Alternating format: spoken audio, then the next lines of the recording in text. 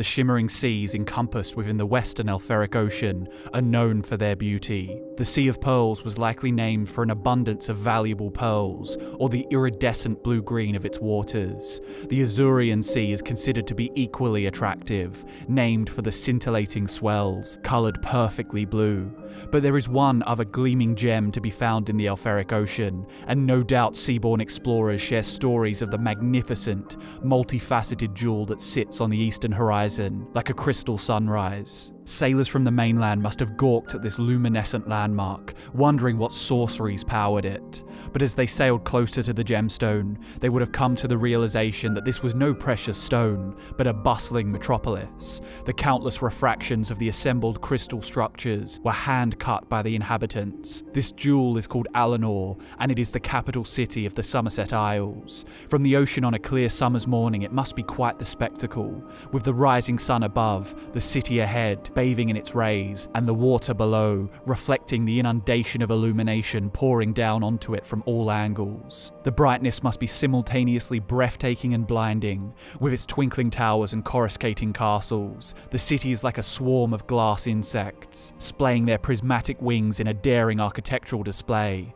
Even my excessively detailed description of the city can't compare with how grandiose the place really is, but it's not to everyone's liking. Imperial emissaries have described the city as a hypnotic swirl of ramparts and impossibly high towers, designed to catch the light of the sun and break it down into its component colours, which lies draped across its stones until you are thankful for nightfall. Architecture is one of the many aspects of Altmer society that sets them apart from the other races of Tamriel. They have a particular way of doing things, of approaching their existence in the mortal realm, built upon thousands of years of history, a legacy that goes back so far in fact that they themselves cannot direct you to its source. The High Elves rank nothing above traditional values, but the great irony is, they've lost the very things they endlessly endeavour to preserve. Their ancestors fled back to the heavens when the mortal world was made, and even their homeland, be it physical or metaphorical, has vanished. They are a proud people, a pure people, and very powerful on the continental stage, yet they have endured a great deal of turmoil. Many of them left Somerset in great diasporas to found new civilizations. Others still have set their sights on the mainland, only to see their numbers dwindle and their influence wane. One thing I can say here in the intro with certainty is that if you think the High Elves are little more than pretentious, purity-obsessed generic fantasy tropes, then you couldn't be more wrong. The High Elves are the closest race we have to the ancestors of Altmer, the precursors to the many divergent races from Khymer to Orsimer, to even the Bretons. All of these unique races stem from the Aldmer, and while much of what we know about the Aldmer is seemingly lost, there's much more that isn't. Hey guys, it's Drew here and welcome back to FudgeMuppet. Get settled in for a long one, because today's complete guide is on a race rich in history, with all manner of oddities regarding their culture, society, values, art and architecture.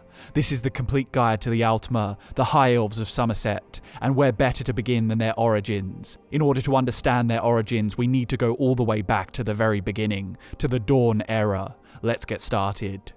The creation myth of the Altmer is known as the heart of the world. Before there was anything, there was only one thing, and he was everything. He was Anu the everything. He was the quintessential form of stasis, a blinding, ineffable light. And as contrary to his values as it may seem, Anu yearned for change, for variation. What good is being the brightest light in existence when you can't create shadows? Without contrast and conflict, your power is superfluous. In most creation stories, Anu's opposite force named Padamai exists to fill this role, but the heart of the world neglects to mention an equal force at the very beginning, instead suggesting that Anu created his own rival through experimentation.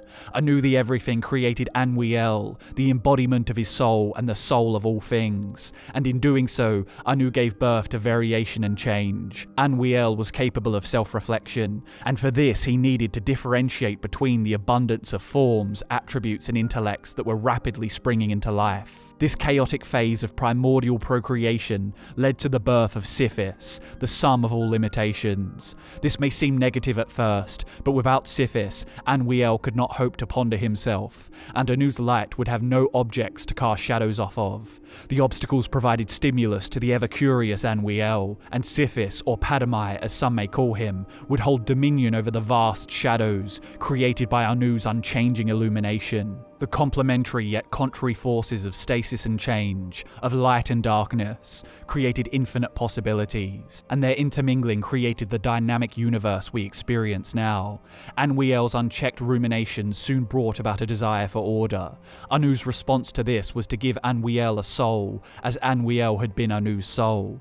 This soul is called Auriel, and he is the god of time, the crucial limiting force that provides context and constancy to the Orbis. Thanks to Auriel, all the varying aspects of Anwiel were about to measure themselves, learning their natures and limits, and they took names and became the Aedra. This tumultuous time sets the stage for the Dawn Times, as one of these newly named forces devised a plan to create a new plane of existence within the Orbis. This god was named Lorcan, and he asked his fellow Aedra to aid him in his ambitious scheme, titled Mundus. Brevity is difficult when talking about the creation of an entire universe, but I'll try to cover the Dawn Times quickly. The many Aedra who agreed to help Lorcan soon felt jaded about this new mortal realm. They began to notice that Lorcan was more of a limit than a nature, and when he revealed to the Aedra that they would be tying up a huge chunk of their power in the creation of the realm, Anwiel's souls were irate. Some, like Magnus the Architect and his Magnagi, fled Mundus. The rifts they left in the sky created the sun and stars, which would, from then on, allow traces of magic to penetrate the mortal realm in the form of light. Others, like Ifra, embraced their fate and became the Elnathay, the Earth Bones, so that the world would not be destroyed after all the work that had gone into it. Auriel and his champion Trinimac pleaded to Anu, imploring him to take them back, but it was too late. The convention was held atop the Adamantine Tower, and Lorcan was punished for his deception. Trinimac ripped the still-beating heart from Lorcan's chest, and Auriel affixed it to his bow, fired it across the world where it sank into the sea. In that patch of water, a volcano sprang up from the bowels of the earth, and Red Mountain was born. The Altmer claimed to be the direct descendants of Auriel and the Aedra, who were gradually weakened by the time they spent trapped in the mortal realm. A parallel creation story titled The Annuad tells us more about the mortal world and the Elnathay. It speaks of Anu's interplay with Padamai, and while the story differs greatly from the heart of the world in the monomyth, there are common threads. In the Annuad, Nirn is created, and inhabiting it are the Histries and the Elnathay. Nirn was born of 12 different worlds being stitched together, and the old Elnathay were fortunate enough to arrive on this conglomerated world with a large fragment of their former homeland. They fortified their borders from all the chaos of the other 11 worlds, and sought only to preserve their own Elnathay homeland, a land we would soon come to know of as Tamriel. Other Elnathay were lost when the worlds were put together, and they wandered the chaos homeless. They were the wandering Elnathay. The old Elnathay hid their pocket of calm and attempted to live on as before, and this allowed them to retain their ancient power and knowledge. These Elnathay are the ancestors to the races of elves. The wanderers were scattered amid the confused jumble of the shattered worlds, and had no choice but to travel the new realm, finding each other over the years. The wanderers were more numerous, and toughened by their long struggle to survive on Nirn. When the wandering Elnathay finally found Tamriel, their prized homeland that had been lost to them for so long, the old Elnathay shunned them. The wanderers were degenerates in their eyes, absence had made them weak, and they no longer resembled their former Elnathay glory. A great war erupted between old and wandering, and it completely reshaped the face of Nirn. Some lands sank beneath the sea, and the wanderers were scattered once again. They became the men of Atmora, Yakuda, and Akavir, while the old Elnathay retained what remained of Tamriel. The Elnathay are the continuations of the Aedra in Mundus. The Elnathay are also the ancestors to the races of Men and Mer. How much the wandering Elnathay degenerated in their time away from Tamriel is debatable, but one thing's certain, and that's that the old Elnathay did everything in their power to hold on on to their heritage and their homeland. Thanks to Auriel's enduring influence, time would turn the Old Elnathay into the Altmer. But as we see through the Altmer of the modern day, the importance of preserving racial and cultural purity, as well as their heritage, hasn't changed at all. They may only have the Somerset Isles to call their homeland now, but it persists as a bastion of time-honoured traditions. Anu, the primordial force of stasis, would be impressed by how little the High Elves have ceded to Sithis' forces of chaos and change. So we know that the Altmer traced their lineage back to the Aedra through the Old Elnathay, but there's one more stage in their mortal devolution that we haven't mentioned, and that's the Aldmer. The only real distinction between the Aldmer and the Altmer is that they became known as the Altmer after the various divergent groups left the Somerset Isles. The other distinction would be that the Aldmer hailed from the lost continent of Aldmeris as opposed to Tamriel, but that belief doesn't hold up too well to scrutiny. If you'd like an in-depth explanation of what I mean by that, I have an extensive video on Aldmeris, and whether it actually ever existed to begin with. I'll link that video in the description, but don't worry, this is the complete guide, so I will still go over the fundamentals now. Aldmeris is described by the Pocket Guide to the Empire as an endless city, built upon itself over and over again until no nature remains at all, and the source goes on to say that, for countless centuries, adventurers have sought lost Aldmeris, only to return disappointed, if they return at all. Some say that Aldmeris was sunk into the sea by the angry gods of the Aldmer. Others claim that the elven homeland has left Mundus, and will only return when the races of Mer are united as one. When the Aldmer initially fled the continent, it was due to an unspecified crisis, but the Aldmer fleet got caught in a storm before washing up on the shores of Auradon by complete accident. But beyond the claims of the Aldmer, no reliable proof exists to suggest that Aldmeris ever existed, and the claim that the elven homeland has left Mundus and will only return when the races of Mer are united implies that Aldmeris was nothing more than a concept, a metaphorical landmass that represented a unified Aldmer race. And with this theory, the sundering of Aldmeris is also purely figurative. An out-of-law source named the Numantia Intercept, from a reliable author named Michael Kirkbride, states the following: the Aldmer began to split along cultural lines, on how best to spread creation and their parts in it. This sundering of purpose is the myth of the destruction of Aldmeris. Outside of the dawn, and even then only in the dreamtime of its landscape, there was never a terrestrial homeland of the elves. Old Elnathay is a magical ideal of mixed memories of the dawn. Do not believe the written histories. All mortal life started on the starry heart of dawn's beauty, Tamriel. While I may argue in favour of the notion that the values the High Elves are trying to uphold are based around a fictional lost homeland, that does not mean they are wrong in doing so. Whether Aldmeris physically exists is trivial, and that will make more sense as I explain their belief systems.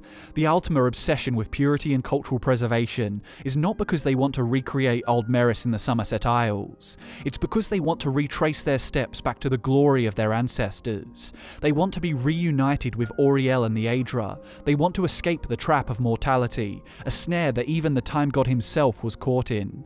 They want to undo Lorkhan's trickery and smash through the roof of the House of Sithis, back to Aetherius to be with their immortal maker.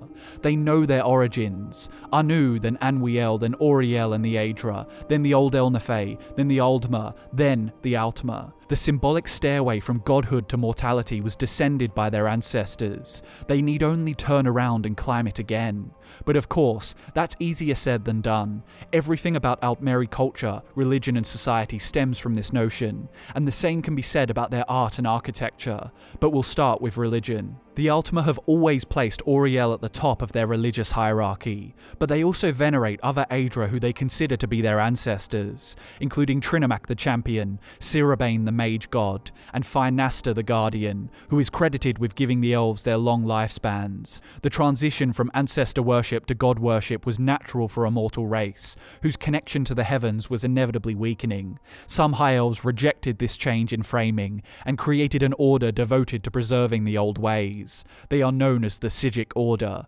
The general populace followed a pantheon consisting of the aforementioned gods, as well as Xerxes, the god of secret knowledge, Magnus, the god of magic, Mara, the goddess of love, Stendar, the god of justice, and Jepha, the forest god. The Psijic, however, they view the Aedra as being no different to their spirit ancestors, even if they are exceptional spirits with great power.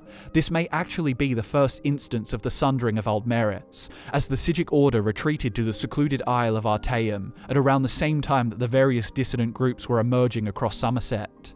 The defining feature of the early Aldmeri religion was the schismatic movements. The Aelids who left for the heartland of Cirid worshipped Meridia, and eventually incorporated other Daedra into their pantheon. The Chimer rejected the Aedra altogether, and followed the good Daedra. They were even complicit in Boethiah's humiliation of Trinomac, an infamous turning point that would never be forgiven by the Altmer who venerate Auriel's champion. No matter how dissimilar the splinter groups became, they could not deny that they originated from the Aldmer, and only the Altmer can claim to uphold the original Aldmeri ways. Small changes are unavoidable, but generally speaking, the High Elves have modelled themselves after Anu's stasis. To change as drastically as the Aelids, the Dunmer, the Orsimer, and the Bretons would mean embracing Padamai's chaos. This is a large contributor to Altmeri xenophobia. When they see the races who abandoned the Somerset Isles in the Malefic era, they aren't fascinated by the diversity of appearance and culture. They see groups of former Aldmer who have been led astray, who have lost sight of their heritage. In the House of Sithis, tradition is the most valuable virtue. This reality starkly manifests in Altmer society. It is a commonly held belief that High Elves do not procreate as easily as men. Perhaps they view it as a drawback associated with long life.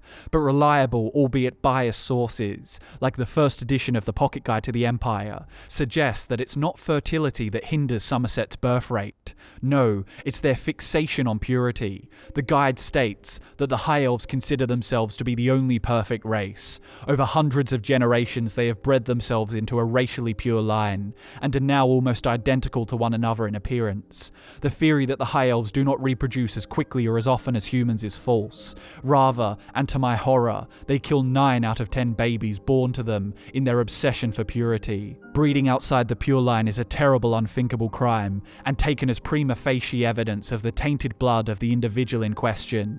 Exile to the mainland is regarded as equivalent to a death sentence, since there is no purpose in living outside their ideal society. This genetic uniformity doesn't let up at any stage in a native High Elf's life. They have a high regard for order and gravitate naturally towards wearing uniforms and speaking in formal patterns. Their trees and their livestock have been bred to be as ideal as they are. They have no real names of their own, only combinations of numbers that, when spoken aloud, sound to human ears as such. They feel no real tenderness for one another and have no concept of compassion. Of course, many of these observations were made by an Imperial, so they must be taken with a grain of salt. The Argonians, for example, operate in a way that is completely alien to men, but they can acknowledge their lack of understanding because the lizard folk are so different, and a human might not be able to comprehend what they consider to be tenderness and compassion. The same is true of the Altmer. They may not be scaled water breathers, but they have obviously made the conscious decision to live in an extremely austere society, and as the Pocket Guide mentioned, the Altmer disposition for trying to dictate how things live and grow extends beyond the people alone.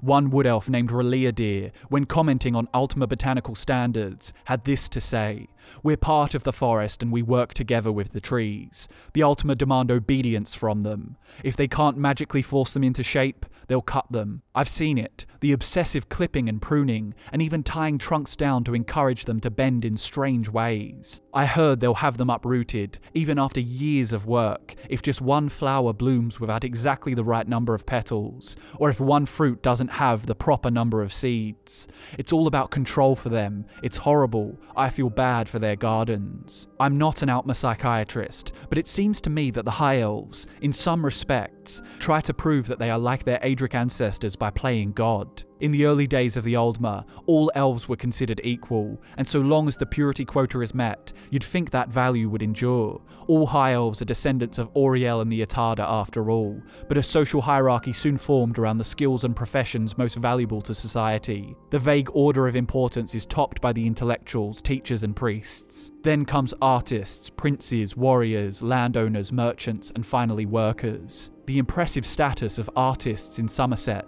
will make more sense when we discuss art and architecture. Much of the influence behind mainland style, language and culture as a whole derives from the Altmer, even in human societies. All human and elven dialects derive from the Altmer language named Elnafex. Only the Argonians can boast a completely unique language. The other races evidently benefit from taking cultural inspiration from others, appropriating it if you will, but the Altmer don't have this luxury, as the freedom to learn from others would jeopardize their purity. It seems as though the High Elves generally dislike the idea of going to war with other powers, not because they are concerned with bloodshed, but because they could not stomach the potential of foreigners entering their isles. Invasion and immigration are synonymous to them. Of course, over time, just like their religious beliefs, their staunch traditional values appear to have loosened, and in current times, many young High Elves have taken the stance that for them to advance as a society, they must modernize and embrace change. This would involve allowing more mainlanders to come to their shores. You can imagine how that notion was met by the masses. The High Elves have historically been spared the tribulations of civil unrest. In the past, those who disagreed with the way the Altmer do things would simply set sail for the mainland. On the rare occasions when conflicts flare up, they try to resolve them verbally, according to the anonymously written Guide to Altmeri Culture. Despite our majestic Adric heritage, we Altmer are not immune to the mundane, worldly tensions that plague the affairs of lesser races. Wisdom and prudence dictate that simple disagreements are best settled through dialogue. Long and thorough consideration, combined with wine and fellowship, often yield reconciliation in short order. When debate fails, they turn to dueling. This practice means that lives are rarely lost to disagreements, and if they are, it's a single life. When compared to many mainland societies, like the Colovians or the Bretons, whose feudal systems lead to countless full-scale domestic battles, the Altmer rarely concern themselves with internal warfare. You'd think this would result in a militarily inadequate civilization, but the High Elves have spent much of their recorded history dealing with seaborne invasions, from the Slode of Thrass and the Malmer of Pyandania. Thanks to these hardships, Somerset is arguably the most dominant naval power in Tamriel. They are also a formidable foe on dry land, simultaneously intimidating and awing the opposition with their beautifully crafted arms and armour. You could make the claim that the High Elves actually sport the most primitive equipment, as they strive to maintain the usage of materials and techniques of their proto-Mer ancestors. But the continued success of traditional equipment is a testament to how advanced the Altmer were. They forged their weapons and armour from a combination of metals like moonstone and a material called glass. This glass is not the same as you'd see in windows, but is the colloquial name for malachite, a volcanic crystal that is as strong as obsidian and as bright as jade. The end result is lightweight equipment that is both sturdy and sharp, and as with all things Altmeri, the design is entrancing to the eye. They strive for a simple elegance in their designs, in which flowing lines reflect graceful forms from the natural world. More or less abstract birds, flowers and seashells are common motifs, rendered in rich but muted colours. Armour will be tooled or embossed to represent scales or feathers, and even heavy cuirasses and helmets may sport stylised wings and beaks. On the topic of design, let's take a look at Altmer art and architecture. As the introduction to the video made pretty clear, the High Elves have a taste for the spectacular. While Argonians favour disposable mud abodes, and Bretons prefer modest structures of stone and wood, the Altmer endeavour to make their cities, and their artistic expression as a whole, worthy of the gods. Human traders have described the capital of Alinor as made from glass or insect wings, and while this may sound metaphorical, the use of malachite and other crystalline minerals could explain this trick of the eye. Aside from Alinor, the Crystal Tower is another example of the grandiosity of High Elven architecture.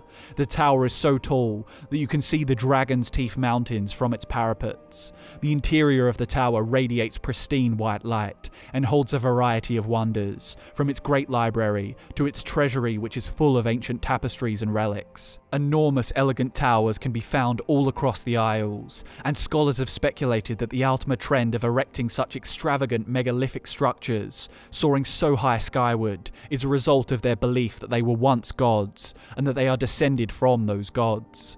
Perhaps if they build their cities high enough, they can leap from the gables and be carried beyond the barrier to Aetherius. For much of history, what the architecture of Somerset truly looked like was the subject of heavy conjecture, but we do have a thorough depiction of the province hailing from Second Era 582. We could discuss the potential that this depiction simplified Somerset, even abandoned the interesting lore in favour of making an Elder Scrolls equivalent to Rivendell, but that wouldn't be very productive. The depiction of the Isles we see in ESO still has a lot of character. The ornate structures of marble and glass and metal jutting towards the heavens are still glorious enough to inspire awe. Gastonus Florus of the Masons Guild describes curved gables and strong pointed steeples, which emphasise height, with ceilings a giant would have trouble scraping his head on, and rooftops stretching proudly up toward the firmament. He goes on to say that their structures provide a visual echo to the High Elven appearance, as they try to contrast their structures with the abodes of other races. The Aelids may have diverged significantly from the Altmer over the centuries, but one look at their architecture would suggest they still share a lot of common elements. The Altmer are very protective of the finest art their race produces. The Crystal Tower houses an array of hand-woven tapestries, including some ancient pieces, which when translated, reveal vital information about their history. Tapestries in the tower have been studied to learn of King Orgnum, the exiled Aldmer who became the ruler of the Pyandanian Sea Elves, and artworks have also been used to help the High Elves visualize what their lost continent had once looked like. We've discussed the history of the Altmer during the Malefic era. They are the continuation of the Aldmer settlers of Somerset. Once the various dissident offshoots spread across Tamriel, the remaining elves, who all agreed on how best to uphold their traditional values, were left to their own devices. And the First Era was relatively quiet for the High Elves when compared to the races of the mainland. Few races were free of conflict during the First Era. It was a time when the many civilizations were locking horns over territory. The Altmer were insulated from almost all of these problems by leagues of ocean. There were rare instances of civil conflict. Tensions between Skywatch and Firsthold broke out into war. So too did a dispute between Alinor and Lilandril. But as I mentioned before, constant seaborne harassment from the Slode and Sea Elves proved to be the biggest challenge for the High Elves in the First Era. These assaults were equally abundant throughout the Second Era, and two brutal battles took place between the Slode and Altmer in this time. There was the sack of Skywatch in Second Era 1301, and the 6-year War of the Avichiel starting in Second Era 2911. These are believed to be among the most terrible events to occur in Tamriel's history. It's said that the reclusive Sigic Order was crucial in repelling these invasions. During the Imperial Interregnum in the Second Era, the High Elves led by Queen Aeren established the First Aldmeri Dominion. The Altmer believed that they were the best suited to rule a continent that was caught in the throes of a seemingly endless sequence of power struggles. With Valenwood and elsewhere joining the alliance, Aeren was able to keep the conflict away from Somerset, instead electing to make Eldenroot the Dominion's capital. Aeren was also responsible for an unprecedented and undoubtedly controversial decree, which saw the Somerset Isles open its borders to an influx of non-Altmer immigrants. Judging from the internal conflicts going on in 4th Era Somerset, which we'll talk about soon, one of Aeren's successors likely relinquished this policy and restored the region to homogeneity. The First Aldmeri Dominion failed in its goal of taking the imperial throne, and the alliance was dissolved. Around 250 years later, in Second Era 830, the Second Aldmeri Dominion was formed. A dynastic dispute was causing unrest in Valenwood, and the High Elves resolved the matter by conquering the province and bringing the Wood Elves under their control once again. This iteration of the Dominion was not only allied with the Bosmer and Khajiit, but even some Reachmen and their historic adversaries, the Malmer of Pyandania. Whatever progress the High Elves made would soon be irrelevant, as the Septim Empire outgrew all of its rival powers, and the whole of Tamriel was unified under the imperial crown. This was the first time the Altmer were governed by men, and it would last for many years. At the climax of the Third Era, the Oblivion crisis ravaged Tamriel, and Somerset was not spared. The Crystal Tower was razed to the ground, but when the portals closed, the Falmor political party capitalized on the confusion and took full credit for stopping the bleeding. The Falmor had existed as a fringe group during the time of the First Dominion, and governed Valenwood in the Second Dominion. They had been dissolved when Tiber Septim came, but the imperial throne was without a dragonborn leader once more, and the Falmor wasted no time returning to galvanize a suffering Somerset. The Falmor party takes all of the traditional values of the Altmer elves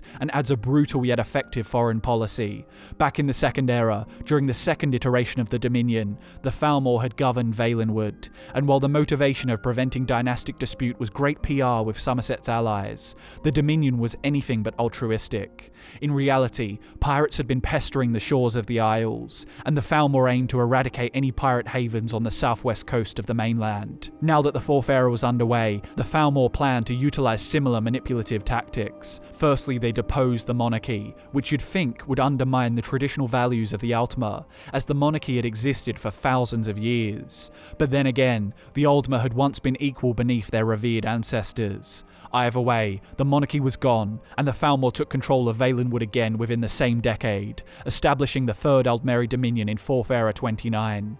For some years prior to all this, a movement had been gaining traction that revolved around abandoning tradition and embracing modern globalist values. This movement was popular with young high elves, and came to a head in the form of a militant group named the Beautiful. These radicals destroyed monuments and assassinated leaders who represented traditional values. What exactly happened to this faction isn't documented, but I think it's reasonable to assume that the Falmor put a stop to them. Granted, both factions disliked the monarchy, and I doubt the Falmor spared any sympathy for the assassinated daughter of the King of Shimmerine, but at the same time, the Falmor were staunch Altmer supremacists, and did not welcome the notion that their shores should welcome other races. The new Dominion renamed the Somerset Isles to Alinor, and worked on bringing the catfolk of elsewhere back into the fold. They achieved this during the mysterious Void Nights, when the moons disappeared from the night sky for 2 years. The Falmor took credit for their return, causing the Khajiit to worship them as saviors. I could go into detail about the Great War that followed, but rather than adding another 10 minutes to the video, I'll talk about it briefly, and put a link in the description to our dedicated video on the events of the Fourth Era, as well as a video on the secret plan of the Falmor, which delves into the motives of this powerful faction. In short though, the Aldmeri Dominion were beaten on the battlefield in both Hammerfell and Cyrodiil, but remain the preeminent power on the continent. The Empire held on to the Imperial City, but were weakened so greatly that they had no choice but to cave in to the original demands of the Falmor. As things currently stand, they are little more than glorified puppets to the elves, and Talos worship has been outlawed in all Imperial-governed provinces. The notion of an ascended human being worshipped as a god is the ultimate heresy to the xenophobic High Elves. The Falmor are motivated by a burning desire to return the Altmer to their former glory, and by former glory, I mean a time before the name Altmer even existed. The Falmor will not stop until they undo the sundering of Aldmeris, until they escape Lorkhan's trap, and return to the immortal Aetherius, where their ancestors await them. If you think that the events of 4th Era 201 were the last we were going to see of the Falmor, then I'd tell you to reconsider. I think their grand scheme is only just being put into motion, and the events of the Elder Scrolls 6 will revolve heavily around the High Elves. The High Elves, at first glance, seem like a typical fantasy trope, but looks can be deceiving. To a human's eyes, the Altmer are supercilious snobs who look down on the other races both figuratively and literally. Their cities are so glaringly bright and ostentatious that any semblance of beauty is overpowered by how unpleasant they are to behold without damaging your retinas. But these differences will always stem from the fundamental values of the races. Men worship the divines because they are thankful for their existence. Life may be tragically short, but it's a blessing no less. And to elves like the Dunmer, existence is a test. It makes one better for having experienced it. The Altmer, however, they can't take solace in these justifications for mortality. Mortality is a cruel curse, and every part of Altmer civilization, from culture and custom to art and architecture, reflects this cardinal belief. The High Elves are emboldened by the certainty that they are the direct descendants of the Aedra, weakened by their surroundings. But the question is, do they have what it takes to undo their mortal affliction? Were the centuries upon centuries of upholding tradition and racial purity worthwhile? Will they return to Aetherius to bathe in Anu's everlasting, ineffable light? And that concludes our journey to the idyllic Isles of Somerset. This has been the complete guide to the High Elves, and if you've come this far, thanks so much for joining me. And even if you didn't stay to the end, thanks for watching. Though it's probably pointless thanking you if you're not even watching. I hope you enjoyed the video, guys. I've been Drew, this has been FudgeMuppet, and I'll see you in the next one.